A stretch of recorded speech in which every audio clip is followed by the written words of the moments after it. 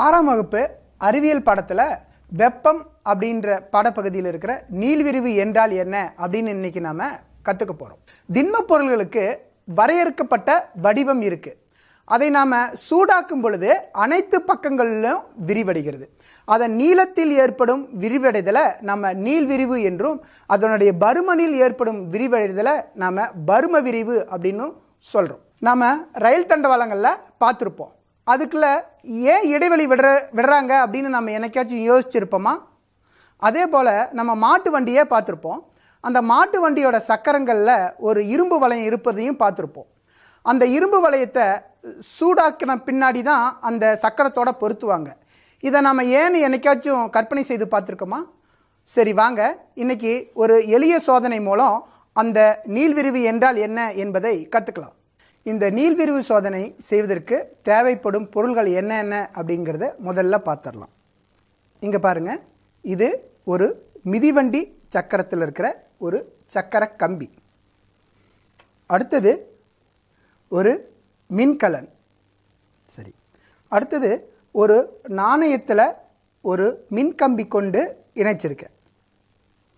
இந்த அமைப்பை நான் ஒரு மரக்கட்டை மேலே வச்சிருக்கேன்.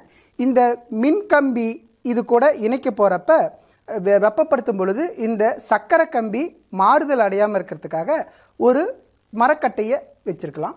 மரக்கட்டை வைக்கலாம் அல்லது கற்கள் எது வேணாலும் வைக்கலாம். நான் மரக்கட்டை வச்சுருக்கேன். அடுத்தது இந்த நமக்கு மிக முக்கியமாக தேவைப்படுறது ஒரு மின் விளக்கு. சரி, இப்போ நான் என்ன பண்ண போகிறேன் அப்படின்னா இந்த அமைப்பை முதல்ல ஏற்படுத்துகிறேன். எப்படி ஏற்படுத்தலாம்? முதல்ல இந்த மின்கலனை எடுத்து இது கூட இணைக்க போகிறேன். இங்கே பாருங்கள், இப்போ இந்த மின்கலனில் இருக்கிற ஒரு முனையை எடுத்து இந்த மின்கம்பியோட நான் இணைக்கிறேன். சரி, இப்போ நான் இந்த மின்கலனில் இருக்கிற ஒரு முனையை எடுத்து ஒரு முனை இந்த சக்கரை கம்பியோட ஒரு முனையில் இணைச்சிருக்கேன். அடுத்தது நான் என்ன பண்ணுறேன் அப்படின்னா ஒரு மின் விளக்கு எடுத்துக்கிறேன்.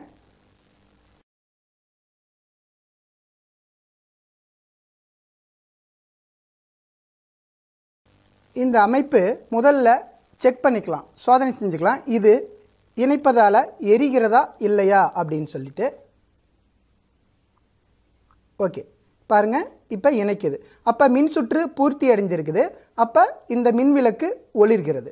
சரி, இப்போ நான் என்ன பண்ண போகிறேன் அப்படின்னா இதனுடைய இந்த நாணயத்தை எடுத்து இந்த சக்கரை கம்பியின் மிக அருகில் வைக்கிறேன்.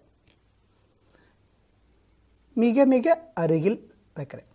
சரி, அடுத்தது நான் என்ன பண்ணுறேன் அப்படின்னா இந்த இருக்கிற மின்கம்பியில் இருக்கிற இந்த முனையை எடுத்து இந்த மின் விளக்கின் மறுமுனையில் இணைச்சிட்றேன்.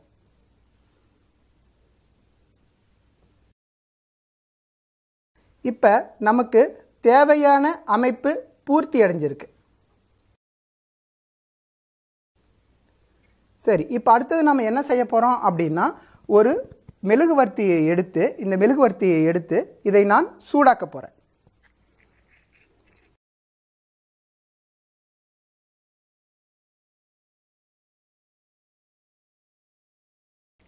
சரி, இப்பொழுது இந்த மிதிவண்டியோட சக்கரை கம்பியை நான் சூடாக்குறேன்.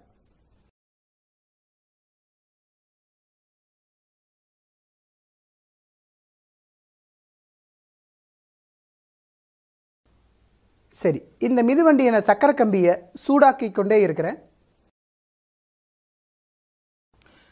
நான் இப்போ சூடாக்கி கொண்டே இருந்தோடனே என்ன ஆகுது அப்படின்னு பார்த்தீங்கன்னா, நான் சூடாக்கும் பொழுது இந்த கம்பி தன்னுடைய நீளத்தில் விரிவடைந்து இந்த நாணயத்தை தொடுது.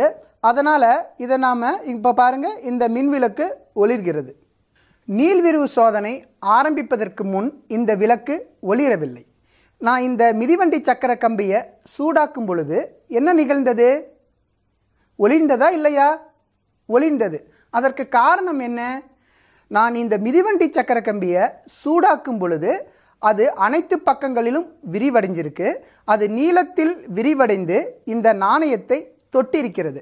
அதனால் மின்சுற்று பூர்த்தியடைந்து இந்த விளக்கு ஒளிர்கிறது. அதாவது ஒரு திண்மப் பொருளை சூடாக்கும் பொழுது அனைத்து பக்கங்களிலும் விரிவடையும். நீளத்தில் ஏற்படும் விரிவடைதலை நீள்விரிவு என்றும் பருமனில் ஏற்படும் விரிவை பரும விரிவு என்றும் அழைக்கிறோம்.